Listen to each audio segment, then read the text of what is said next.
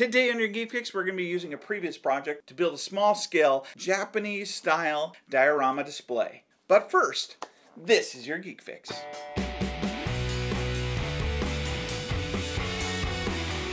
So let's rewind back in time a little bit to when we made these buildings. You'll remember that we had this competition and to figure out how easy it was to make them, and so we used multiple ages and we assembled all these little buildings right here. You might also remember that I thought about using them for some type of Christmas tree decoration, which actually I did, and found out at that point in time they do work well with these little lights on the inside. They look pretty good.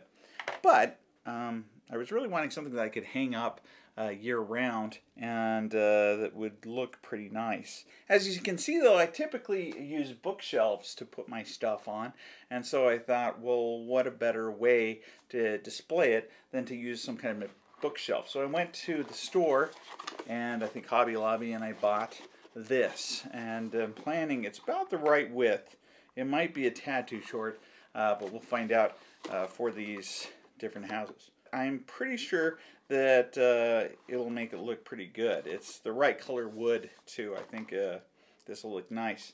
Also, I had a picture in my mind that we would have some trees behind it, and I wasn't sure what kind. I want to be able to experiment on that too. I really like these little Japanese trees. I did look at some autumn looking trees, so we have a few different colors to kind of choose from that would go behind these houses, and I think they look all right. But what I really liked is these Japanese style trees. The only problem I'm having with them is it looks like all of the little flowers come off pretty easily, and I'm actually hoping to use that to my advantage to some extent, but we'll see. If I'm going to be doing something behind it, I also needed something for ground cover, so I have some grass over here. We also have some other options, some loose leaves. These are those autumn colors, though, which I might not even be using. So that's for my alternative plan of some of those leaves, some of those flowers that are coming off, using those. We also have some different floral shapes and reindeer moss that we can use. So I think we can experiment a little bit as we go along.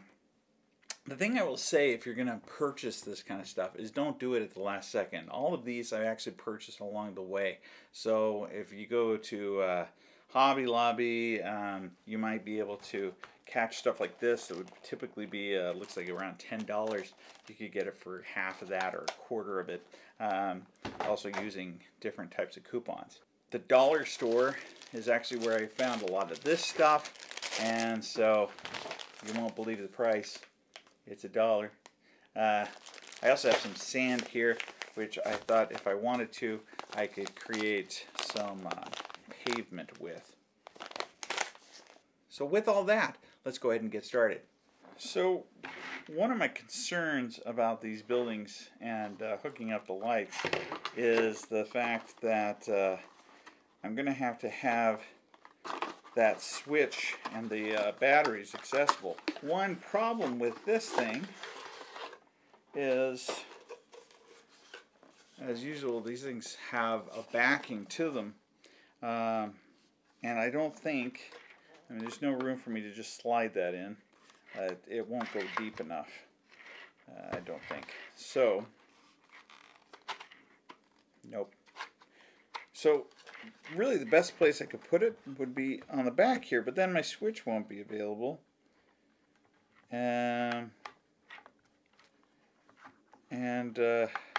Or if I could have it where it could slide out even a little bit. So my thought is I can cut into this, but this wood in the back is pretty thick compared to what I thought it would be, and I'm afraid if I start playing around with it, I might actually break the whole thing. I'm afraid if I try to separate it, because I think it's just glued, probably wood glue, I think I might end up breaking it, although as I push on it, oh, look at that. Oops, can I pull it out the other side? Yeah. There we go. Huh. What do you think of that? I mean, that kind of just solves it by itself, doesn't it? I think that's great. And just like that, without even planning it, I've got a way to put my battery compartment inside. I did lose part of the panel, but without actually losing the back. I think that'll still hold it pretty well. I mean, look at that. This is going to be light. I'm not too worried about it. But very cool. So the next thing I've got to do is to wire this up. That means I'm also going to need a hole on the top to feed my line through. I'm kind of deciding which direction to start with. I think I'm going to start over here. Let's go. So I'm going to drill one hole first that's a bit smaller to guide the other ones in order for me not to ruin this wood, because it's pretty thin and looks a little bit fragile. So the other thing I've got to figure out is how far over. I'm thinking I'm going to go to right about here. So now typically I'd say put this into some type of vise or something like that, but for the purpose of our show, I'm not going to worry about it too much.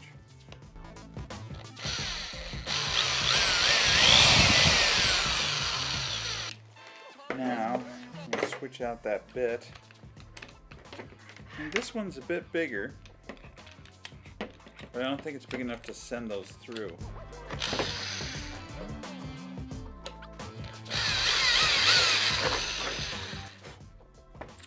Finally.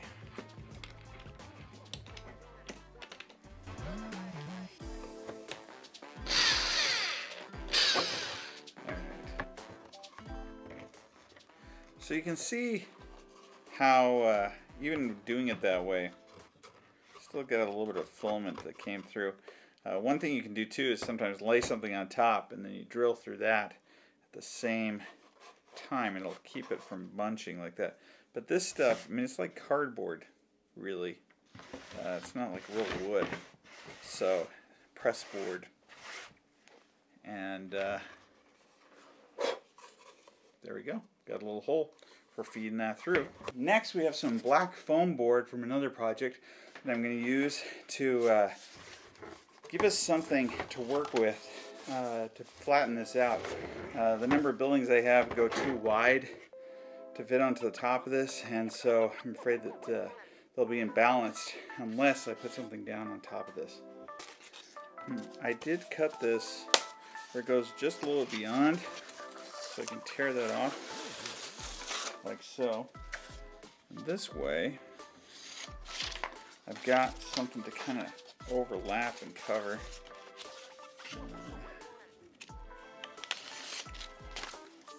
I'm not cutting all the way through, just far enough where I can basically remove the foam from one side. And then straighten things out on the other side once when I get this in here. Looks like I need just a little bit more. Oh, this is the right thickness though. Perfect thickness. Dollar store foam from a leftover project. Not too shabby. Alright. See how well that fits. Yeah. So, I do know that I need to also have my hole available. And so, looks like that's right here. Poke the hole initially. Here we go. So far, so good.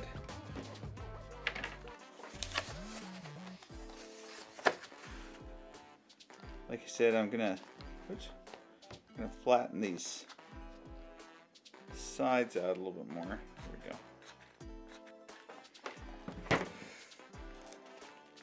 Folding them over. we go. And folding this one over as well. You should, in the end, have a pretty well formed rectangle. I also want to make sure one last time that this fits actually. That one there. 1, 2, and the tight fit on the end, 6. This looks pretty good so far. I also want to make sure that I have enough room for the trees. One downside is they don't stick up very much, do they? Just wanted it to be clear that there is some kind of tree line that's behind it. But yeah, unfortunately, they're not the tallest things. Let's check out these other trees I've got. I don't know, boy, that's a tough one. They definitely are taller, and on the upside, I could put some of the leaves, the free hanging leaves, on the ground to match them. So it's a tough decision, but I think I'm going to go with these trees. And the only reason for that, I know that the other is more traditional looking for Japan, but I can tell that over time, these aren't going to look so good. They become like this, all the pink falls off, and it doesn't look as realistic or as pretty as when you first start out. So for that reason, I think I'm gonna leave those off, and I'm gonna go with the colored trees and use some of these leaves that are over here, as well as these additional little sticky trees. The next thing for me to do is to get my grass on. As you can see, these are sheets you can buy at a hobby store, and it does look like grass with that's kind of going brown in some areas. I'm actually going to cut it using some scissors, and again, I want it to go a little bit over the edges, so I think about this far, and then a little bit over the back as well.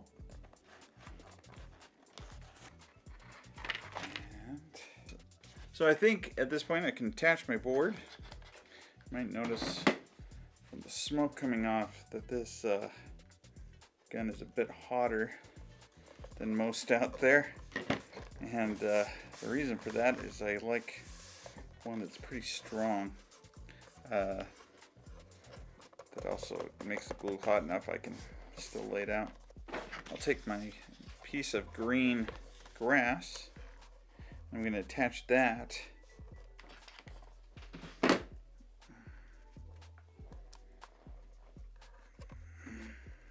okay, like so. We got our grass applied. Like I said, I didn't do it all the way to the edge because that's where the front of the houses will be, and I don't want it to look like there's grass in front of them. So I think I'm ready to actually go ahead and start stringing the wire through, because I'm going to have to do this before I attach the houses permanently. Woohoo! Make sure that they still work. They do. They work okay. Okay. So with the wires all fed through, I can now start wiring up my buildings.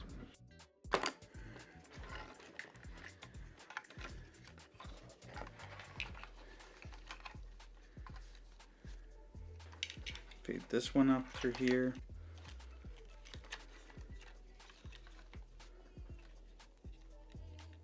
Okay.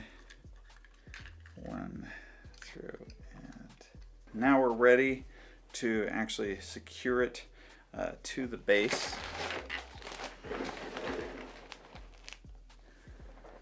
Okay. And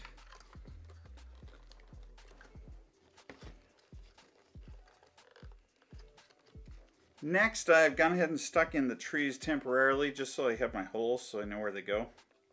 And then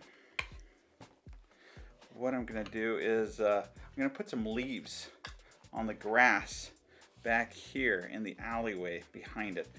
So it looks like we've had some leaf falling. I'll get out my leaves here.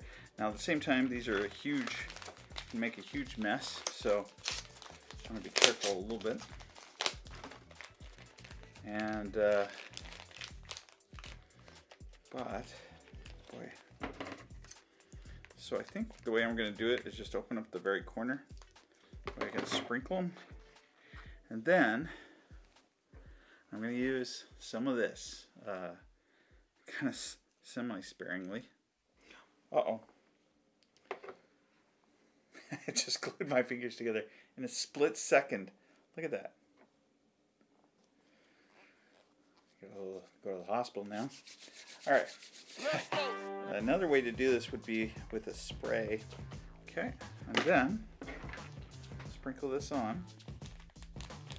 So, yeah, we've got quite a few that are on there right at the moment. Of course, I want the leaves to be piled most around where the tree actually is, and so we're going to actually put down some trees with excess glue. Helps to be able to do this here. Like so. And then I'll take, again, a lot of these trimmings here, and we'll put those on.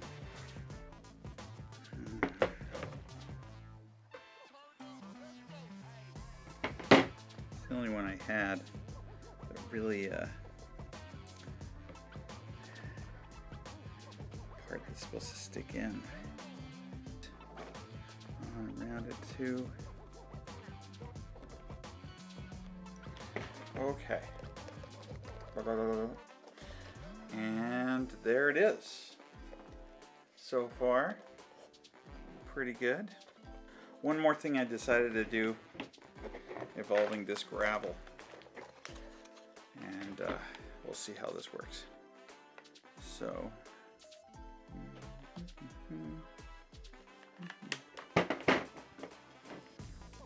okay.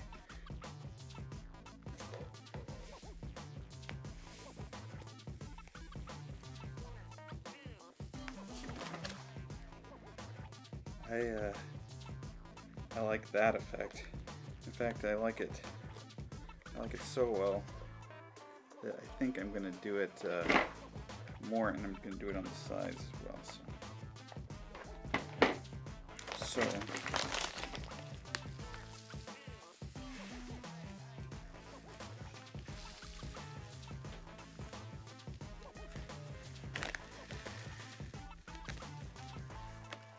okay. Whoops. Got to press it down. With a little bit more detail, getting those leaves on there. This is essentially my final product. As you can see, I got some dirt and leaves also on the roofs.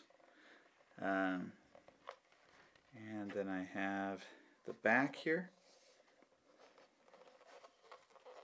And just so you can see the light effect, here it is, a little more in the dark, so you can see that the lights or each of the individual rooms is lit up, and it looks pretty good from the front. I think it also looks pretty good in the back. You can see the windows as they shine between the trees. So pretty cool. Once again, I can turn that effect on and off by opening up the back here. So that works pretty good in the end too. So I hope you liked this project. It was pretty fun to make. I hope that you think things through better than I did. Make it less of a mess. I have a clump of sand or rocks now stuck to the table, but I'm pretty satisfied with the final product, I gotta say. So please like, subscribe, let us know what you think of this.